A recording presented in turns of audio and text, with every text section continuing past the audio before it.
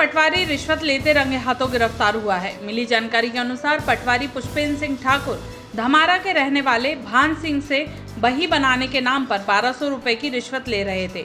इस मामले पर सागर लोकायुक्त की टीम ने कार्रवाई की। डीएसपी राजेश खेड़े ने बताया कि पटवारी पुष्पेंद्र सिंह ठाकुर फरियादी भान सिंह से बही बनाने के एवज में 1200 रुपए की रिश्वत ले रहा था। फरियादी भान सिंह ने मामले की शिकायत की थी, जिस पर कार्रवाई करने पर पटवारी रंगे हाथों गिरफ्तार कर लिया गया। पटवारी पुष्पेंद्र सिंह को रिश्वत लेते रंगे हाथों पकड़ा है।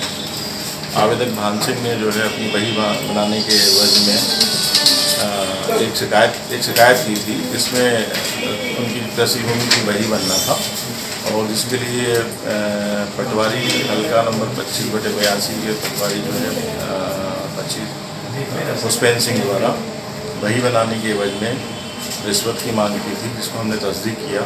तस्दीक करने को सही पाया और आज टेप की कार्रवाई की हमने और टेप की कार्रवाई में इनको 1200 रुपये रिश्वत लेते हुए रंगे हाथों पकड़ा है।